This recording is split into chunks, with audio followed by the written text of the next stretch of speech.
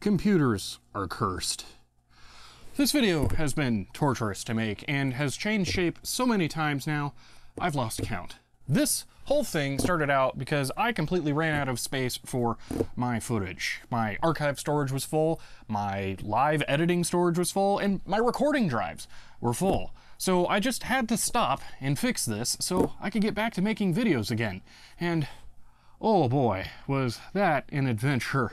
I wrote out a whole script detailing everything that went wrong and how it was fixed, but that ended up probably being like 50 minutes long, and after getting that done, I got a GPU for the server, throwing all that out, and I would have to rewrite it. So I'm just gonna focus on how this setup turned out and how well it's working for me now.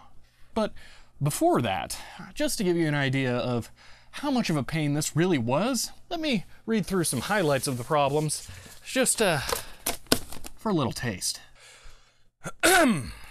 After pulling the server from the rack, I found that the fan for my custom cooling solution for the 10 gigabit Ethernet card had seized, so instead opted to mount a bigger fan over all of the cards that should work out much better.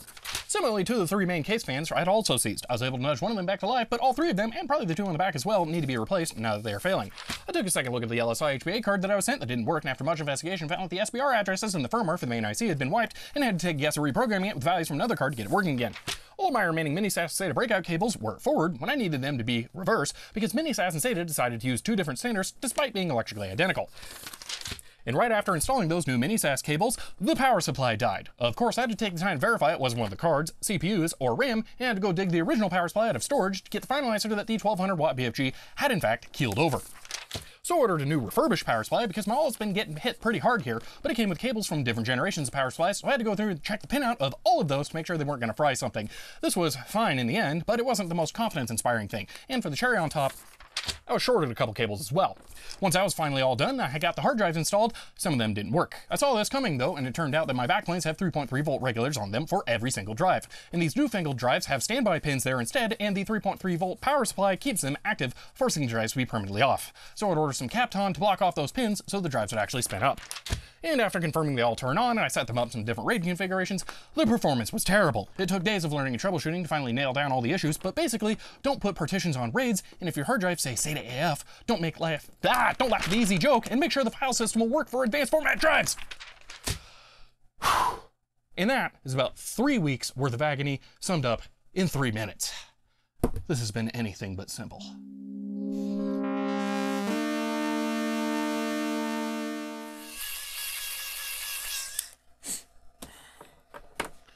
This video is brought to you by Linode, and that may seem a little unusual considering this is about my server, but there's actually a case to be made for rendering with cloud computing. While Linode offers traditional virtual servers around the world that allow you to host typical web services like WordPress, Git, or SQL databases, they also offer more advanced services like GPU compute on a Quadro RTX 6000 for $1.50 an hour. They also offer storage hosting that lets you get a terabyte of data at 14 cents an hour. My average video is about 500 gigabytes and would take about 4 hours to upload at a gigabit a second. It would easily take less than 3 hours to render and an hour to download back. So for 8 hours of storage and 3 hours of GPU, that's only a bit under $6 to render a video, though you may need to add a dedicated VPS to that as well. It's going to take me 6 to 8 months to beat that on ROI, and my renders are going to be way slower. So it's worth considering cloud computing for tasks that you might not normally. If you want to try Linode, check the description for a link to get a free $20 credit. That's like 2 to 3 video renders. Now, if you're newer to the channel, you may not be familiar with the fact that I run a server or what I have here. If you want to see much more on it, I have about 5 videos now and what all has gone into setting it up. But I'll quickly go through what all is here to bring you up to speed for now. Deep down in there beats the heart of a super micro server that was designed for a 1U chassis. I was sent the board, CPUs, and RAM separately to fit into this much larger 4U 16-bay Norco chassis I was able to pick up locally. Unfortunately, shipping broke the board's IPMI, but everything else works fine. It has two Xeon E5-2690 CPUs totaling 32 threads with 96 gigabytes of RAM, and I've outfitted it with larger third-party coolers for this huge, less managed airflow case. Until now, every card I've added to the system has been in some way meant for I/O. There's a dual SAS card, a SCSI controller for the LTO drive, and a 10 gigabit Ethernet card that I use to directly connect to my main editing system. Storage has been where this system was lacking the most. Until now, it contained 4 500 gigabyte SSDs in a RAID Z1 pool, and a smattering of external hard drives turned internal. But except for editing off of the SSDs, video footage has never been stored on this server. Unbeknownst to me, this HP i3-based system was being readied with 8 terabytes of effective storage space to be sent to me around the same time I was putting together my server. It was sent by someone who doesn't want to be mentioned, but I'll let them know here that it has been very useful because it let me put off storage upgrades until I was in a much better position to do so. And that time has come because I have completely filled that thing. The solution I've been able to put in place here, though, has come out much better than I would have ever guessed. Firstly, the SSDs have been changed over to RAID 0 and are now only going to be used for cache files, proxies, and used as the target drives for rendering videos. Imported RAW assets are now going to be stored on 2 6-terabyte Seagate NAS drives in RAID 1. One of these drives was kindly sent to me by Andrew, and I'm very appreciative of it because this whole project has really bled me dry. The read speeds for these drives are plenty fast enough for rendering, and with the proxies being on SSDs, I'm not really editing off of them. So I get about 4 times the storage space for concurrent projects, full data redundancy, and the speed of editing off of SSDs. In the testing I've done, so far, this blows away everything about how I was working before, so I couldn't be happier with the results. But that's not archival storage, and that's where I've been hurting the most, so I have a different set of drives for that. The capacity of the last storage was 8 terabytes, but that's just the size of the drives I'm starting with this time, and I went all out with 4 of these to make the most of setting up a long-term array. On that, these are going to be used in RAID 5, giving me about 22 terabytes of total storage after everything is said and done. Even after I move in the old data, that should give me about 2 to 3 years before I need to look into buying more drives, so I'm very happy with that capacity jump. At this point, I'll pause to let anyone finish writing their comments telling me about all the UREs I'm going to get here for using RAID 5.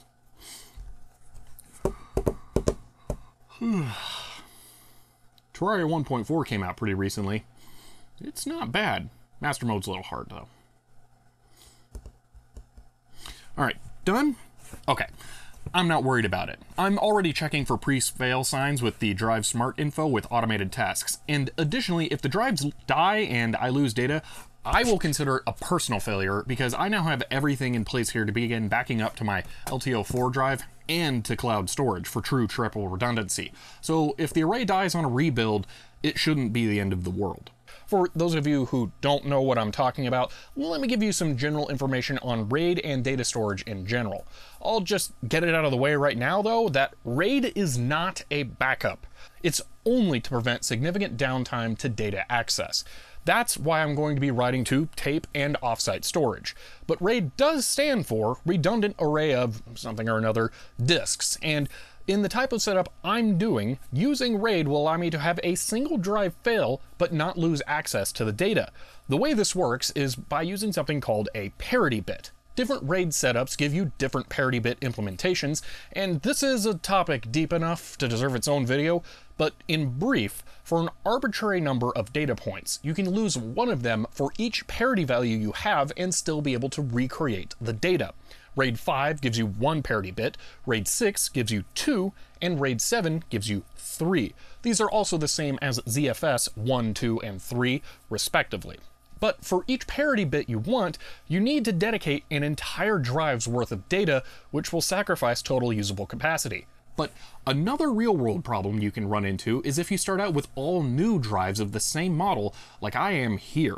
Since the drives are going to be identical and used in the same circumstances, they will all wear at about the same rate. This means that if one drive fails, the chances are high that another drive could fail soon as well. This is where a URE, or unrecoverable read error, may happen. Another drive could encounter an issue while the missing data is being rebuilt using the parity bits, causing all of the data to be lost. And since the drives need to be read from beginning to end to recalculate the data for the failed drives, it's not a light load on the then aged drives. That's why it's important to have a true backup of really important data somewhere completely different. Weighing the risks versus the space trade-offs for me with my gigantic data sets, and the fact that I have the ability to do real backups, I'm less concerned about the potential failure possibilities. So this is a setup that I'm going forward with for the archive array. Now, if I combine that with the current project drives and the SSDs, I have about 30 terabytes of video storage in this server now. I'm also going to be converting that HP system to a dedicated file server for all of my other needs and offloading the other data that I have on the external drives. And with that, I should have about 60 terabytes of raw storage in the server when I'm done. So I should be good for a very long time. Now, the other half of this upgrade went mercifully smoothly. Well, at least compared to the hard drives and most of the other times I've installed my editing software on Linux. And that was setting up a GTX 1070 with the server for remote rendering with Davinci Resolve. Since I've first started this channel, I've always been using a server for as much work as I possibly can, because offloading large tasks away from your working system can help you be as productive as possible. I even had headless server rendering with Blender before I bought my new camera. So this is an upgrade I've put off for far too long, and I realized I was wasting a lot of time by not just doing it. So I decided to roll it into the drive upgrades while I had the server out. Now, the first problem for setting up remote rendering was choosing a GPU. I was lucky to have the opportunity to get a 1080 Ti for my desktop just for the amount of VRAM alone. It has a whopping 11 gigabytes that I have still been able to fill with my 4K 60 FPS footage. Those seem to have only gone up in price though since I bought mine, so I wanted to try and get something else. AMD is unfortunately a no-go for me on working on Linux. NVENC is just kind of king. So I was considering a GTX 1660 since it has the newer Turing NVENC, but 1070s go for about the same price with more VRAM, which is more important to me with 4K. I also needed a card that would absolutely fit in only 2 slots, because getting the card in the server is a significant challenge. One of the CPUs is positioned right behind the only 16x PCIe slot on the board, so I either had to find an extra short card, which are less common, or use a riser cable to move the card to the space next to the motherboard where I had 2 free slots. Going with the riser cable also gave me the most options and kept all the other PCIe slots free. After narrowing my options down and looking around, I was able to pick up this 1070 locally for an okay price that meets all of my requirements. The fit is still tight up against, well, everything. I figured I needed to use a right angle riser to not hit the bottom of the case, but that runs into the side of the motherboard, so I raised the whole card up with some standoffs. So in the end, any riser probably would have worked. There's also not a whole lot of space with the card up against the side of the case. I am afraid of airflow concerns, but after watching some test renders, it seems to be doing fine, barely reaching 72C while still boosting. If it does get bad, I can always drill some holes in the side of the case anyway to give it some fresh air. But with the card finally in there, after waiting a year and a half, I can in fact do server-based rendering with Davinci Resolve. Now, I have my video assets mounted in the same location on both my desktop and the server, so my project management is easy. On my desktop, of course, though, it's mounted over NFS, which is one of the advantages the server has in this setup. And in pure transcoding or NVENC jobs, the server is now faster because of its local file access. For just NVENC, there isn't much difference between the 1080 Ti and the 1070, so I'm not really losing any performance there. This will also help with another aspect of editing, proxy or optimized media creation, which is just another name for transcoding, essentially. So that will also be handled by the server as well. Well, everything's going to be on the server. But actually rendering, in some tests, I saw render times around 50% longer on the 1070. That's a pretty big deal when some of my videos have already taken 6 hours or longer to render on the 1080 Ti. But the way I see it, I paid around 40% of the cost for almost 70% of the performance, so it was still a good value. And it doesn't really matter all that much to me. Server render time is, in my eyes, different than desktop render time, since I can still use my desktop while it's going on. 9 hours spent rendering on the server impacts me less than having my desktop tied up for 6 hours. And if there's a project that I need to do a quick turnaround on anyway, I can always use my desktop still. But I would much rather send the job off to the server and not have to worry about it most of the time. And if it ever bothers me, I can try swapping the 1070 and the 1080 and see if I can just edit on 8 gigabytes. I'm not really optimistic about that though. Now, I'll throw some tips in here about getting Resolve running because it is always a pain. First off, you must have a GUI. Yes, even for the headless version. And you can't just forward X over SSH either. It will always throw all sorts of ALSA errors and crash because Linux sound is just great. There is an alternative to running a full desktop environment though, and I'm going to show that in just a moment. To start, go ahead and install the latest normal or headless NVIDIA drivers on your system. You'll also need OpenCL, which is under a new weird package name, and I'd just install the lib and dev versions. It's weird and I'm not sure which you need, although you really shouldn't need the dev version. But whatever. There are a few other things you need to install like libSSL, but I'll just put everything I installed in the description, that way you can just copy paste it. For installing Davinci Resolve itself, you'll definitely want to use Make Resolve Deb. It makes all of this go much smoother, at least assuming you're not installing on CentOS like they want to, because ugh. Now, to work around the GUI thing, I'm using X2Go, which will let you run a full dedicated X or GUI session over SSH. It's a different way of doing remote desktop, but it isn't running unless you want it to. If you log out of your desktop environment, it closes completely and isn't using any resources anymore. But you can also detach from it as well, which is really useful for running a render server. You'll need to pick a desktop environment to install and use with it. XFCE and LXDE would be good ones that are lower resource options, and I'm using XFCE here. One last thing you may need to do comes from EPOSVox, and that is changing some settings for Postgres SQL to make it work locally. I'm not 100% sure if you need to do this. I didn't test it, but it still worked afterwards, so it doesn't hurt. And you will definitely want to use Postgres SQL for sanely sharing projects between systems, because exporting and importing, no. But with all that in place, it is very easy to start Resolve and set it to remote rendering mode, or just launch it from the GUI console with the -RR option to not have the whole thing running. Then on your client systems, just click the signal icon, I guess, and select your server name to set it as a remote job. Then click Start Render, and it's off. While you're running a render or other task, if you want to monitor your NVIDIA card, you may want to also install NVIDIA-SMI, which gives you a lot of the status info on your cards, even which programs are using resources. That's how I've been monitoring the 1070.